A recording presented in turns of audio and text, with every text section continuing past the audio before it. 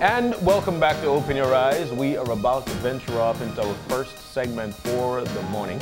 ICJ matters.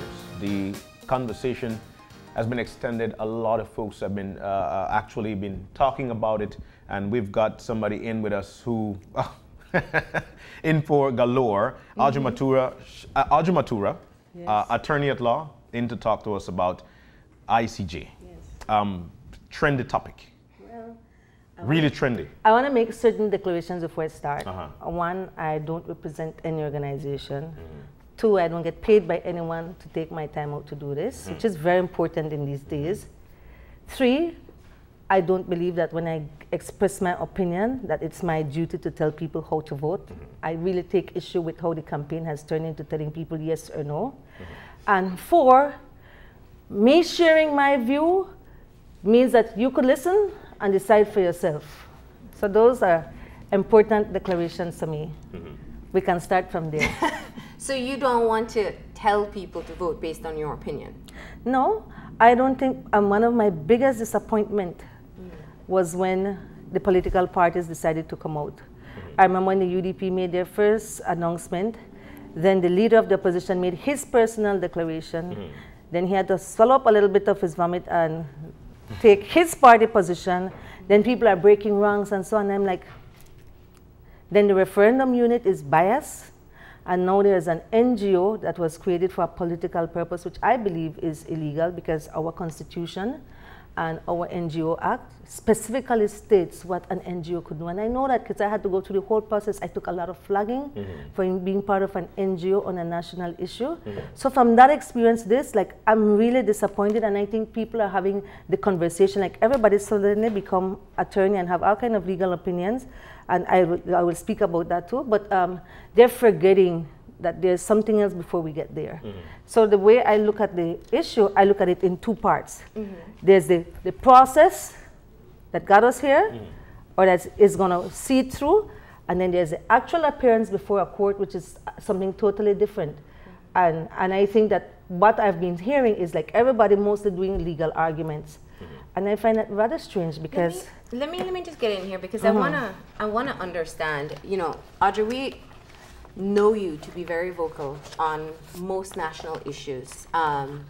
It has been quite some time before you came out with an official position. And I know in break time chat that you'd said you were going to stay out of it in the beginning. But now you've stepped forward within the last month, putting forward a position of no to the ICJ. What has led you to this point? Okay, at first, I really didn't want to get involved because I genuinely and honestly had hoped that the conversation would have been one where we wouldn't have had these entities that are bombarding you as to how to vote. I especially am disappointed that an educational campaign turned out into a yes campaign. That is a major upset, which I had hoped that it would have remained balanced, neutral, or just giving out information. But having traveled all over the country and many villages in the south, all the way up north, like I was in Sartaneja this weekend, and the villagers were telling me, said, these people only came. It said, all they're telling us is yes. This the NGO, they said, and they show us the banner, and some say they're from the referendum unit, and people are confused, and they're telling me, imagine how they just came into our villages, they don't even know us before that. And all we hear is a yes campaign, and when we ask certain questions, they're dismissive of us. And that is most unfortunate. You know why? Because having been a person who advocated for a referendum, I would have wanted that because you're given a choice, it's either yes or no, that you're given the information and you decide yes or no. Why would the government tell you we're going to have a referendum, but then turns around with a campaign and say yes? Then you didn't have to have a referendum. What people need to understand, why this is part of the process.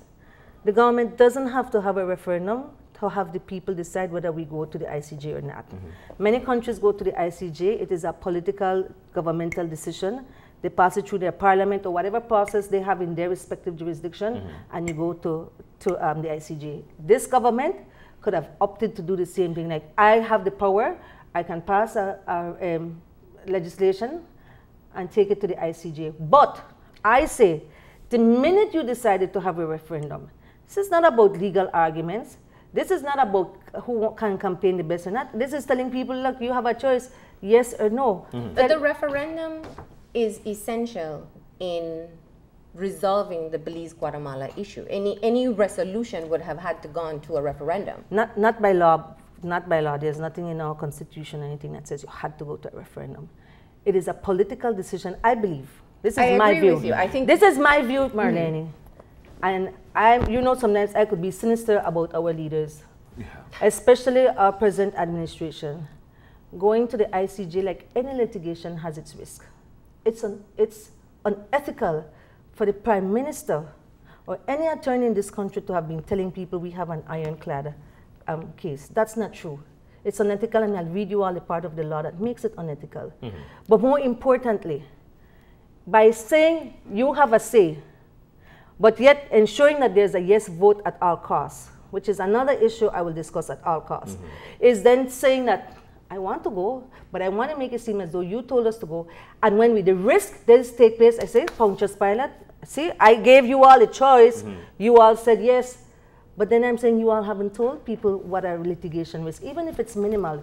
People need to know what if. And I'm saying that's strictly professional, because if I have a client and Marlene comes and says, you know, Audrey, I want to sue so and so, this is what the evidence is. But sometimes, many times, the person doesn't tell me a little bit of the detail or information that gives the other side an upper hand, which is one of the issues as to what the question is. The point that you're making is one of the consistent points that we've heard from many people, including an undecided panel that we had on Monday, which is that people genuinely want to hear what the risks are in going to the ICJ. Yes. But before we go through, I want to read you all the Legal Professional Act. We have Code of Ethics, and that Rule 23 says, before advising on a client's cause, an attorney should obtain full knowledge thereof and give a candid opinion of the merits or demerits. That's very important. A candid opinion of the merits or demerits and probable results of pending or contemplated litigation. So you have to give probable results.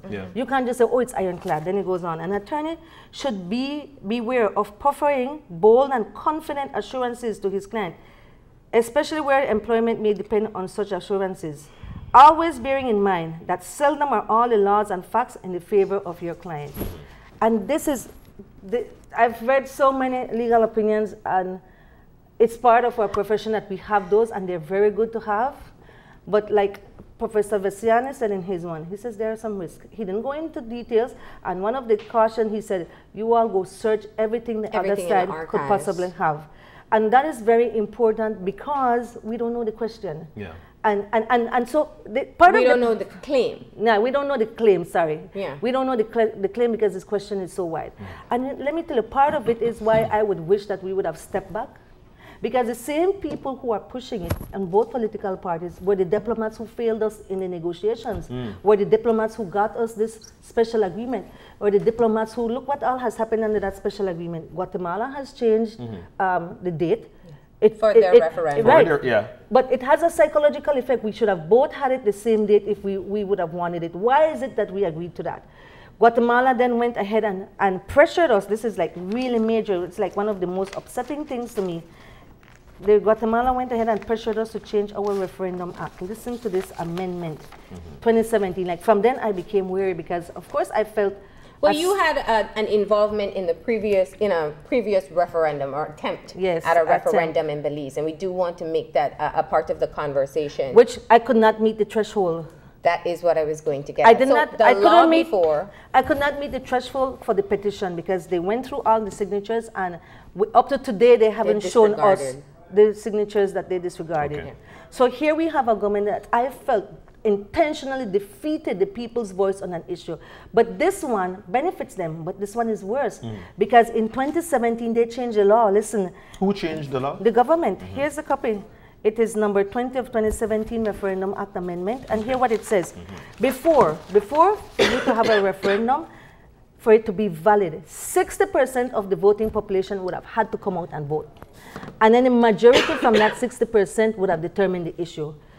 No, this is what they did. It said, for greater certainty, it is declared that the issue or matter submitted to a referendum shall be decided, shall mean must be decided by a simple majority of the votes cast. You know what that means? If 100 people come out and vote, and 60 say yes or 60 say no, they carry the decision. So what it was before, and I want to be clear because Yes. we really haven't discussed this in a long time since the actual change in the amendment. What it was before was that 60% of the registered voters Yes. had to participate Right. to validate Right. an outcome of the referendum. Okay. Right. So if you got 50%, if I think we're at 140,000 around there, if it had to be 75,000, let's say, or 80,000 to come out. participate and Right. the majority of that ruling. But it was changed to say whatever number comes out, a simple majority, whatever number comes out, the majority of that number has made the decision on behalf of the country. And that makes me very wary because on a national issue, like this one, where all the borders will be affected, where our sovereignty will be affected, you want the majority of people to come out. You want it to be literally a mandate that the people say it's okay. And then there's the other issue also related to this that people are not looking at, and that is that now we have a government with a referendum unit that has become a yes campaigners who are going to administer this referendum, who are going to oversee this referendum, having known their bias.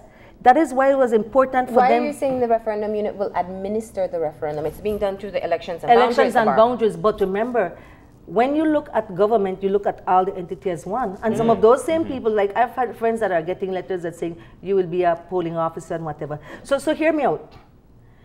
Under the Representation of People's Act, which tells you how an election should be held, run, it makes no mention as to how a referendum must be run. Under the Referendum Act, which tells you that basically what are the policies for a referendum, there's a provision that says the Governor General may make regulations as to how a referendum must be done. That hasn't been done. Everybody ignore that. We had a conversation with the Elections and Boundaries Commission and officer here to get some answers to that very same question, because this is a unique situation. Exactly. And we can't neglect to say that. We've not had an independent referendum separate from an election. Yeah. And so I know that some of the changes specifically would be the inclusion of monitors from entities that are represented in the National Assembly. So this includes the National Trade Union Congress of Belize, the Belize Business Bureau, the Belize Chamber of Commerce, the churches, and perhaps forgetting a few, but the other entities that are represented in the Senate. But where is the legislative amendment to allow that? You can't just do that. When you're a creature of statute, you have to go by what the statute says you can do. So that may be a novel idea of theirs. I don't know at the last hour when they will pass that amendment, but it was critical. It is critical because when you run an election, we have the blueprint how it's done. But when you're running a referendum, especially a referendum independent from an election, we don't have a blueprint. And the legislative amendments are not there. So you can't ask me to go vote in a process that I do not have confidence in. That is why I'm saying my concern is before I even reach the legal arguments that there's this entire method, step, process, procedure, transparency, and accountability in a system that is very lacking. And not only is lacking, I'm even more concerned that you don't require 60% of the voting population to go out and cast a vote for there to be a valid referendum. That has to be an issue that people genuinely concerned with this issue should be saying this is a red flag. So the Belize Peace Movement, which you are saying you're not aligned to, you said you're not aligned I'm to not any aligned group, to any but movement. the Belize Peace Movement is the pusher for the No campaign. They have put forward a suggestion saying to include specifically teachers from the Belize National Teachers Union to be informed, to be included as monitors because they are independent and the BNTU itself has not put forward a position of yes or no. Yeah. Do you support that? Would that make you feel more comfortable in terms of the autonomy of the process? No, I'm sorry. I would want there to be an amendment to go back where you must have first 60% of the population. I would want there to be a proper debate as to what would be the best process, because just saying ad hoc that let's just put this group or let's put that group, no. We've seen the churches come out with their position, so we can even say we want them to participate. Thank God the chamber, at least, I don't know that they came out with a position. But I just think it wasn't something that everybody comes out with a position. So I had held back my position. And I had started off by being undecided, and I'm like, let me see where this will go or how it will go, what concerns me.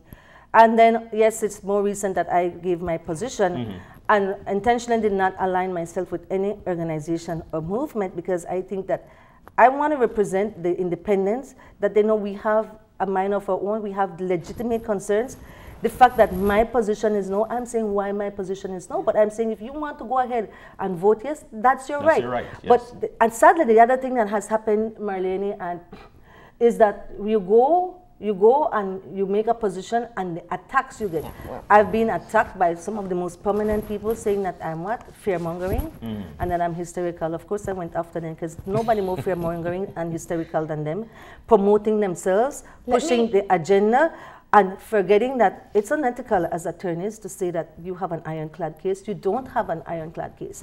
And you have not given the other side. Like, I was at 2 forums already, and the question comes up, just in case, since you say we have an ironclad case, just in case, what if we lose, or we lose something?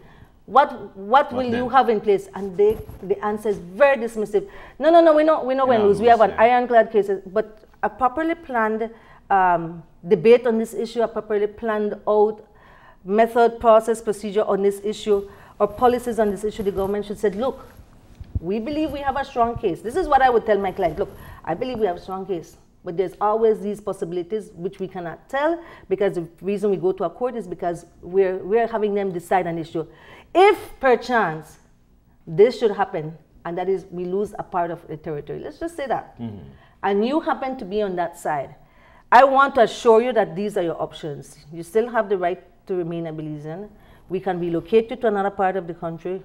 We will help you get land. We will give you so much for you to start over. You know, just have a plan. And some people, that's all they want to hear too. I mean, to feel that there is a plan in place. Let me just and you know what's amazing? That we're very dismissive of the common man, but when you talk to them and you hear them out, it's common sense. And another thing that comes out a lot, Marlene, is that distrust. A lot of people are going to vote no because there's just distrust.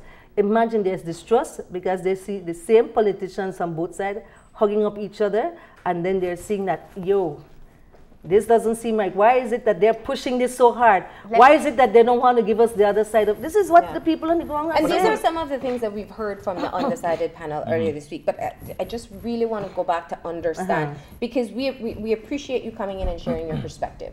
So as an attorney, as an activist, as somebody who had made a decision to be completely uninvolved in putting forward a position, what moved you from undecided to an absolute no? Oh, let me tell you, what absolutely moved me was when I saw that the government could not answer to me or anyone, what if? I think that maybe because I think as an attorney, I want to go to my attorney and say, this is what I want, and that person can look at the balance and say, this, if you win, this is what can happen. If you lose, this is what can happen. And maybe they have an answer, but the fact that they refuse to say that to me, they refuse to give answers, and then they began becoming dismissive and began attacking, that mattered to me. It mattered a lot. As a legal professional, that was one of the factors. The other factor that was always at the back of my mind while I was trying to determine was the Referendum Act, that amendment. And as I learned more about the compromise and I saw all the different opinions and all the different players, I'm like, I do not have confidence that there's a proper procedure in place, that there's transparency and accountability, that it's going to be a fair process. And I'm even more concerned now that here we have people who are taunting that, oh, definitely we'll go and we'll win. And you're not concerned about everything else that comes before we reach before the court. And like I've said, I've been to court many times. Some of my best cases on paper, I've lost. Some of my worst cases I've won. I mean, recently I had an appeal before the CCJ, and we had 3 points. And I was consulting with attorneys from the Death Penalty Project. And there was this one point that was seemingly weak, because when we look at all the other cases and the rules of evidence, we were like, this is a stretch of the imagination. So I remember the attorneys, they say, do you think we should remove this 3rd point? I told them, give me 24 hours to think about it. And I got up the next morning, I called them, I said, no, we shouldn't remove it. I said, because you never know what a judge will decide. You never know what bait they will take. We won the case on the very point that we opted not to. Almost to cut. Okay. So I know how it could be. And here we're going, people are saying, oh, it's going to be based on international law, but what they need to know is that international law doesn't follow precedent. It's not like our local laws that if they're saying, it's most likely that on the issue of squatters' right, this is how it's to go, blah, blah, blah. It's not like that. It's that they have, each case will be based on its own facts. They will apply certain principles of international law, but not because your case seems similar to the Belize case, it means it will go the same way. Audrey, do you believe that some of the folks right now who are a part of the Yes campaign, they're saying yes to the ICJ. Do you believe that some of these people know in their mind want to vote no, but are just saying yes because they're actually riding this bike? Some of them, but not all. You know what's sad when I said that the political fray should not have been involved, like the political parties? It's because some people are so fanatic politically, they'll just go with what their party says. Like I remember when I saw in San Pedro that Manuel Heredia not only gave an interview, but put up posters, said definitely his constituency will vote yes. Like, really? There's so many people who will vote no. That is so disingenuous. Say that I'm encouraging my followers to vote yes, but don't say definitely my constituency will vote yes. Then that's mean you have no regard for the people who are saying no. Does that mean they're not part of your constituency? It's really more political than national. And there are people who I've heard have told me that they told them that if they don't vote yes, it means that Guatemala can invade us. And I have an issue with, there's that little propaganda on the back street. They're peddling that propaganda in some quarters. They won't say it outright. But I think the person who did say it outright in a way was Sadi Elwington when he was saying we could become refugees in our own country, which he's right, you know, but it's how he said it. But we've heard on here as well on the show that if we, you know, and I hope I could say this out loud, that if we vote no, that the next day Guatemalans oil rig can come right there in front of San Pedro, dig there, and there's nothing we can do about it. We've heard that on here. You're a steady no, but are you a no for no, none at all, or would you like to see a few things get dealt with before you change your vote, if you should change your vote? Good question. I am not a no at all costs. This is my no. I want to see certain changes, but I would not want the referendum to occur in my lifetime, because I think that the same failed diplomats, the same failed politicians are pushing their agenda. A lot of them is about their egos because they were part of all of these negotiations and the failed negotiations. Put it aside. Put it to rest for a while. Give us a breather. It's like when, I don't know if you all ever gone through this, like you're in a family and you're quarreling, and you're like, you know what? We're not getting anywhere. Let's take a break. I think we should step aside. You know, happens to the family. I think you should step aside, and there are certain things that we have failed to do. We have failed to do the Sarsoon Protocol. We have failed to recognize that even if we win, so let's say Belize wins outright, everything we say that is ours is ours. That doesn't stop the incursions by Guatemala. We have failed ourselves. Both political parties have registered Guatemalans to become Belizeans. That we have failed ourselves. We need to step back, clear this process, start afresh with new people. And let me tell you where we failed to. We failed to include it in our educational system. We knew we would be going to court, and diplomacy was part of it. We've never sent any diplomat to train for diplomacy like other countries. They have trained diplomats at all levels. I believe Guatemala outmaneuvered us diplomatically. That's what I believe. And do you believe? And we knew someday we would go to court. We're independent since 1981. We've sent all kind of little cronies to go study law, but nobody has specialized in international law. Yeah. We have not intentionally created a cadre to say, not although we would use external attorneys, which I have no problem with. I like partnering because it brings a bigger focus and better expertise, but we should have had our homegrown ones. And we don't, and so then we are rushing it. It's like when you're going through a process and you just, this failed, so let's go to the next one. No, sometimes you have to step back, clear the drawing table and say, you know what? Some of us are too close to it. Those same who were those 5 foreign ministers? All failed us. Dean Barros, Said Musa, Lisa Schumann,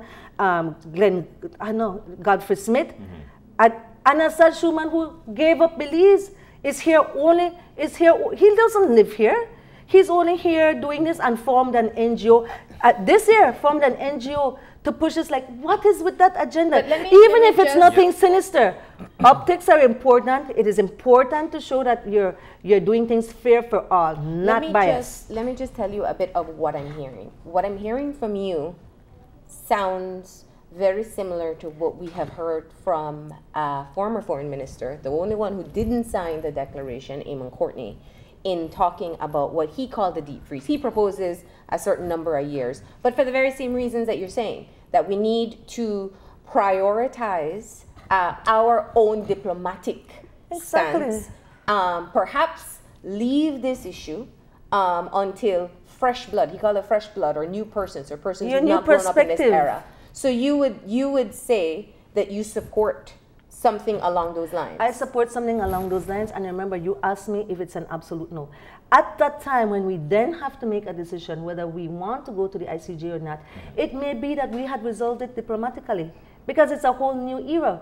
Remember, I want to see which diplomat in Belize can come and show me that they are specialized in diplomacy like in other countries. They don't. We take somebody we like, and mostly attorneys, and say, oh, make that a diplomat. Yeah. We attorneys really think, we're full of ourselves. We think we know it all.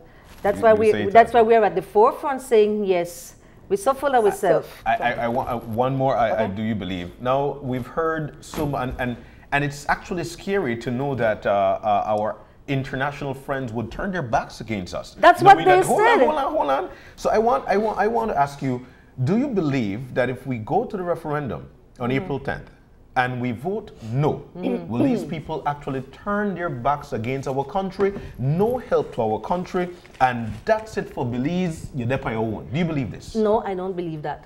I don't believe that. Why not? One, I don't believe that because, one, they're not helping our country anyway. Please tell me who's helping our country except for Taiwan here and there.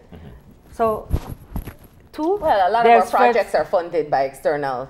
Two, yeah, but they're sources. Not governments. They might be IDB or whatever banks. Two, if there's this Friends of Belize that has some kind of interest that we can't get up to today, who all are the personalities behind it, that should concern us, because that sounds more like business interests.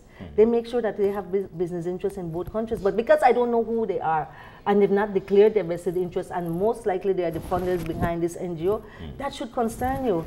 And you wake up the following day and people voted no. Our borders doesn't suddenly erase. So they don't suddenly take down our flags at the United Nations. We don't suddenly disappear. We remain a sovereign country with the right to have decided. John, if these people, if government really believe that that's what would have happened, then don't have a referendum. Do not have a referendum. Tell the people, I believe I have an ironclad case and I'm taking it to the ICJ. But the minute you have a referendum, please keep this in mind. It's like almost like an election. Either you choose this politician or you choose that politician. In this case, you're choosing yes or no. So you're telling me I have a choice. I can vote yes or no. But because I vote no, suddenly I've created all this problem for my country. Then don't give me the choice. Yeah. Just tell me what you want to do. And to me, like, the debate had become, I read some of the comments like, oh, everybody had a legal opinion and a legal argument. And I'm thinking, wow, amazing. How do we not step back and realize before we even reach that debate, what is it that we have? Why are we going there? How are we getting there? Do I want to participate in this process? Is it transparent, and are they being accountable? I want to know that when I vote, since you told me I have a right to vote, I'm participating in a fair process. And to me, the first step of unfairness comes when you change that referendum act and you're saying it's not 60% majority that should decide, it's the bare minimum, a simple majority of whoever comes out to vote. And that brings us to another thing. I don't know if you all have gone to the registration offices or scout them. Yes. Very worrying to me for several reasons. Like, I had to wait to go register. I was one of those that registered it because I was waiting for a document that has to do with my name change. I wanted to have my ID in my correct name, right? And I had to fix that. So I went when it was late. And I visited and I interfered in other places, and I was amazed what people were commenting after. Like, some were saying they're frustrating me from registering. Some people upset that they they don't own a passport. I'm amazed how many Belizeans don't own a passport. I can't get my birth certificate. I don't have a valid social security, which I didn't realize my social security card expired too. And like all these frustration. And when one of the divisions, the lady went as far and said, may I tell you, they know I'm a no vote. They know I'm politically aligned to the People's United Party. And I feel that they frustrated my ability to vote. And then she began pointing out, you see, this one is that, so this is a small community, this one is the one, and then they say, see, that one is from the minister, and watch how they bring people. And so it's, why do we have to do that? Like, why can't on this one issue allow everybody to register? And remember, what I was amazed when, I don't want to call people names, but when certain personalities went on Facebook and said, oh, people register late. No. Look at it differently. Since 20 years ago, the government should have done re-registration. Then when every 10 years, and then they passed another law saying we'll put it off. And now just months before a referendum, you do re-registration and you are making sure you're bringing out your people, disenfranchising others, disenfranchising those in the diaspora. Don't you all see something flawed with that system? Let me, I want to, because I know we have a lot to cover, yes. and there's certain points that I want to get your response on. So you speak of not necessarily being an absolute no. Right. In the fact that you simply feel that there are other things that need to be done before we move forward in this process. So I want to give you, because we've asked this question, obviously, to the referendum unit, to the Yes campaign, to the other people who were involved. And their primary answer is that it is an opportunity that we are not sure we'll be able to get again. And I want to explain why, instead of just saying it that way. Because this is a scenario where you need agreement from both countries. And so we have our negotiating partner or agreeing to going to court under the terms that we say we want. And we're not sure if we're going to be able to get that opportunity again. How do you respond to that? I would say I would want to buy their crystal ball from them. Because when the British tried to take Guatemala twice to the court, they didn't think that it was an opportunity that we'll ever have. Then it means that we don't have competent leaders that feel that at a later date we will have had citizens that were raised to even negotiate an even better agreement, and not such a wide question. I don't agree with that. Let me tell you why I don't agree with that too. Strictly speaking, legally, a court will always be there. It's not as if we don't go to the ICJ this year, 20 years from now it won't exist. I mean, the world would have had to come to an end. And it doesn't mean that we can't ever go back and negotiate. It's like, it is an ever-evolving thing. If that argument doesn't hold, because if you go back to where we were before, who would have thought we'd reach here? And that's why I'm telling you, a lot of it has to do with the egos of the same failed diplomats who want to push it now. And they think this is the best agreement. Well, let me tell you, like I wrote up all over it, but let me tell you, how could we say it's the best agreement when I don't believe that this is being challenged, and that's another question that I have. Yes. And I want to ask you what your thoughts are on the current legal challenge before the court. You know? Yeah, I know, because we're running out of time so quickly, and we won't be able to get them addressed. Yes. Okay, so I'll quickly, I'm just saying, a lot of things that they had negotiated, Guatemala has gotten a lot of it changed. We haven't gotten any of it changed. Wow. So much. See, there are amendments that were made. So much for such a great document. So what about the legal challenge? Honestly, I can't say they will win it. I can't say they will lose it. It has arguable merits. I read it. I was really taken aback when I read it, and I'm like, man, this sounds like something Anthony Sylvester thought up, because he's very good. He's very good at looking constitutional law, and looking at little twists and turns. And I saw on board. I was surprised to find out that on board is also Eamon Courtney, Dickie Bradley. I don't remember who are. Carrie Musa. Carrie Musa. I think Dean Molina as well. So and those are people that I know look at things and argue all kinds of direction, which is what attorneys do, you know. So when I read interpretation. Yes, when I read it, I'm like, darn, you know, that does have some merits. Will they win it? I don't know. It's just like the ICJ issue. When we go to court, will we win it or not? But it is worth the challenge, because technically, when you look at it, once the court decides a ruling, so let's say they make a ruling and they change somehow our boundary, that is what they're technically... The ICJ. If we vote yes, we go to the ICJ. And let's say one of the risks is that we do lose a portion of Belize, be it only a mile. It does change the boundaries according to this treaty. Which is their and so primary technically they can then change technically changing our constitution. So I do believe that there are processes that should have been in place should that happen. I mean, which tells you, you know what it tells you, what this shows you, that when it comes to law, nothing is certain. So you can't come and tell me we have an ironclad case, we'll go and we'll win. You have to say, look, these are all the possibilities, but we have a 75% chance of winning. Give people an idea, knowing that you're taking a 25% risk. It doesn't mean you will lose. It doesn't mean you will win either. But know that there is risk. But don't worry. If there's this risk that happens, this is plan A, plan B, plan C. That makes sense. That is the responsible things leadership should do. So you spoke of not having a problem with us having a foreign law firm taking up the case or heading the case. Partnering with us. So there are legal opinions that have been produced over the years, the most recent being by Professor Vassiani. Yeah. What are your, I mean, even the legal opinion from the Guatemalan side have said that we have a strong case. What are your thoughts on that? If you do agree that having external opinions and external consultations, that is essentially what these legal opinions are. Right, and those legal opinions are based on one thing which is not in this book. Okay. Those legal opinions are asking you to interpret a treaty. Remember, this question doesn't say that we are going only on a treaty. We don't know what their claim will be. You think Guatemala is de facto taking over Sarstoon for no reason.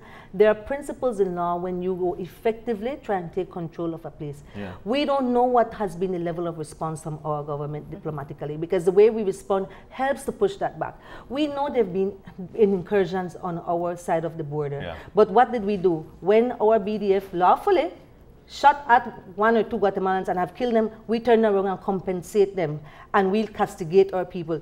When our Belizeans who are from the Belize territorial volunteers go to our waters, we're castigated. I've been one of those who went there, you know.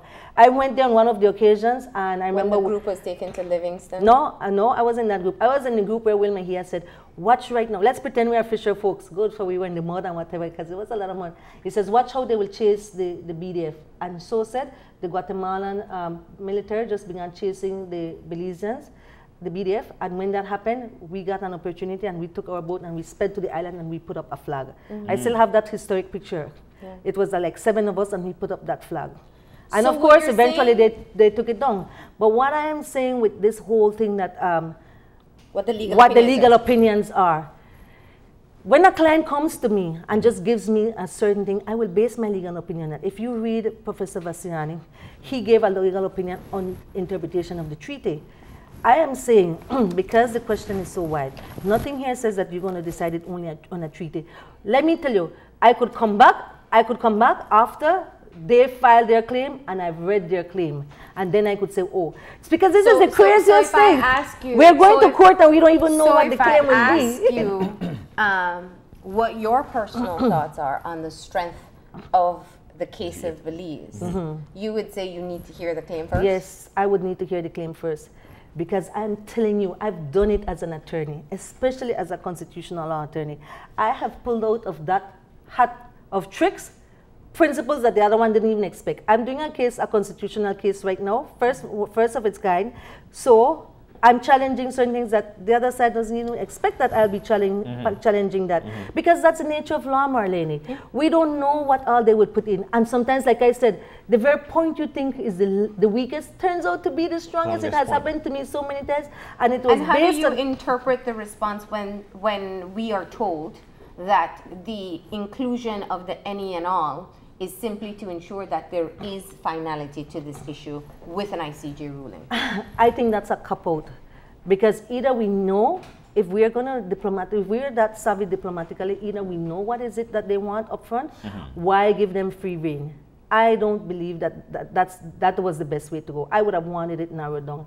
I know some of my seniors have said otherwise, but that's your legal opinion. Me as a junior, I said no. I want to go to court knowing what my claim is that I'm facing. I want, and this that it will include all and any. So I don't know that they have more than one claim against Belize. So have we now given them the opportunity to make more than one Well, claim? it has changed over years. We are aware Exactly, of that. but it has changed over years, saying how much of the country they want. So let them tell us from now, when your claim, what are you asking for? Are you asking only for a road that you said you were to get in the 1859 treaty? Or are you asking for half of the country because you believe that in the agreement that we previously had that involved Mexico, that this half would have gone to Mexico and this half? What are you saying? Yeah. I believe that when sometimes you go too overconfident and cocky and say, man, I'm so sure, give them what you want, and you don't know what the other side brings. Guatemala would not have agreed to come this far and finally go to the ICJ if they were not on a better footing. Watch what Guatemala did, which is what we should have done. When the British tried to get Guatemala to go to the ICJ, they said no. But they have since strengthened their position. They have established themselves diplomatically. They have made sure that they have their own in-house trained people. They have made this one of their #1 issues, how they go ahead when they negotiate and everything. And not only that, they are relaxing now because we have allowed Guatemalans to come in and be nationalized. We have failed to deal with the incursions. They have pushed themselves on the Sarsoon. We have failed miserably. Let me tell you, I always tell clients, and this happens sometimes, like especially in land matters or family matters. You come to me and you say, you know, I want a divorce. I'm worried that I won't get custody of my child. And you tell me the whole thing. I say, okay, Marlene, let me tell you what you'll do. This is not the time to go to court. You will go now and you'll make sure you get a job. You will go to the doctor. And by the time we file, it's because Marlene will most likely win that case because the things that the court are asking for, she already has her ducks in a row. And I think that's what Guatemala did to us. But we're so cocky, we're so myopic, we're so egocentric that we must go now. But remember what I said. Why do you think that is? Do you think that is, or we're being cocky because of the strength of the 1859 treaty? No, I think because personalities have gotten in the way instead of national interests. Remember I said we can always go to the ICJ 20, 30, 40, 50 years from now, but we would go on a stronger position. We would get our borders in order. That's our Sarsoon Protocol, which I know Eamon Courtney and at least Lisa Schumann had been saying that, I mean, her position was until we have that, I wouldn't vote yes. She says, I would vote no, and then she changed, and we don't have that protocol yet. So then, she actually gave 8 points of to do, and none of them has been done except the re-registration. And the re-registration at this late point. So remember, I know you're asking me a lot about the legal issues, but before you even could consider all of that, what is it that is happening on the ground to make sure that everybody has the opportunity to be registered? You have to extend that registration, especially when you had to close down vital statistics where people were looking for their birth certificate so that they could go and register. It's unfair. And it's not, and I want to move away from the legal issue for at least the final question at this point, or for me. You see clearly, since you've been public about your no position, how vile the conversation is at this time. And it is I think it's very concerning for people who've not made a position. Sometimes turning off some people from even participating in the discussion or asking the relevant questions. When you step forward as someone who declares a no position, what is your goal? If you're not telling people to vote no, what is your goal? My goal is to tell people to be emboldened, to think it through for yourself and not be afraid to take your position. I will take attacks on my position, but let me tell you, if a colleague of mine, and I've had people who come to me and say, you know, I am a yes for so-and-so reason, and I say to them, that is your right. And some of them are not saying yes for any of the legal opinion. Here, amazingly, some of the men on the street that say yes to me have said yes to me. They say, you know what, I just want to get over it. I just want to get over it. So they don't even put a full thought process into it. And I'm saying, you know what, it's a referendum. He or she has the right to feel that way because it will be based on some feelings. And I've had people that come and tell me plain, I'm undecided. I'm undecided, and they say why I'm undecided. And amazingly, one of the reasons that people feel undecided is they're saying like, I just feel that they're rushing it. And I'm wondering, like, part of me is saying, you know, it might be good to bring it to an end, but part of me is like, why are they acting like this? If we're so sure, why is it that I feel pressured? and why they attack. So people so when I give my position is so that people know, like, hey, there are different spectrums of yes and no. Of course. You don't have to fall into everything. It's not always a clear-cut yes, it's not a clear-cut no. But let me assure you, whether it is yes or it is no, you have that right to make that choice. If it is no, Belize doesn't end the following day. Guatemala can't invade us the following day. If it is yes, then let's get prepared for there's going to be a process. It will take 4 to 5 to 6 years before there can actually be a hearing, and it will involve some money. So our government need to tell us where we will get that 20. Roughly, I was told it's about 25 million. I don't know if it's US or Belize dollars. So we prepare for what will happen there. You have to get the country prepared if that's the way we'll go. And for some reason, they don't want to do that now. They want you to blanketly vote yes. So maybe by saying no, one of the things I'm hoping is that, you know what, let us sit back and then we get an opportunity to clear this up and get a second bite at the cherry at a later date. There's no way of saying that Guatemala will never want to go at the ICJ again. There's not, you can't say that the crystal ball doesn't exist that shows that. But people say we are look bad. We must go now because we want to look bad internationally. Let me tell you, we don't look bad. We don't look bad when we disenfranchise our voters. We don't look bad when we track back and we allow them to have their referendum before us. We don't look bad when we change our referendum act to suit them. If you could go back and find the news clips where the Guatemalans were pressuring that we change the threshold. We don't look bad. You think that was good diplomacy that we give in to them? They cannot tell us what to do in our laws. Why did we change our laws to suit them? We don't tell them how to hold their referendum. We don't tell them what threshold to put. We don't tell them anything. So why can they pressure us into doing that? So you have to think that it could never just be a clear-cut yes or no for some of us, because we think beyond just people pressuring us to say yes or pressuring us to say no. I have said my reasons why I'm voting no. It has been a well-thought-out process. It has taken me a long time to decide whether to say it publicly. I've been invited to many forums, and so long before I've said no to all of them. Until recently I said yes. And I knew I said yes at the cost of incurring a lot of wrath from the political parties. Let me tell you how bad it is. I went to a BNTU presentation, and me, in my bold way, will say what I have to say. And I will come with my facts. I read them, the things that I had to read. The following day, on the government media station, they tear into some of the nastiest things. That is the price I'm prepared to pay, because that shows you the level of ignorance we're dealing with in this country when it comes to a national issue. But yet you tell people you have the right to say yes or no. But if you don't take their position, you become the object of attack. That's how bad it is. Let me ask you one final question, because we've seen where conditional no's have shifted over time. Is there anything that could change between now and April 10th that would make you vote yes instead? No. No. You stick to that no? I'll stick to that no for now.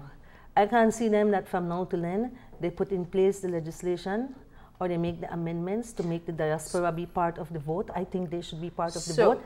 A lot of the people who left this country and were forced out of this country, it was as a result of the heads of agreement, their position they took. There are a lot of Belizeans abroad that sacrificed for this country, and the fact that they're not here doesn't mean that they shouldn't vote. And all of that disenfranchisement, and you realize why I go back to the amendment to the referendum. What they did, they got the bare minimum that they can control. These political parties have it down to a science, you know. I was involved in them. I can tell you how they calculate how many households and how much votes they need. They have it down to a science. I was told by a colleague of mine and a well-connected UDP said, I hope you realize that no matter what you say, it's a yes at all costs. That's what I mean by that. It's a, just be sure that when the ballots are counted, you will see it's a yes, no matter who's saying no. So I will wait and see that prediction. Well, we don't have the crystal ball as yet. And exactly. So we will be able to see what happens.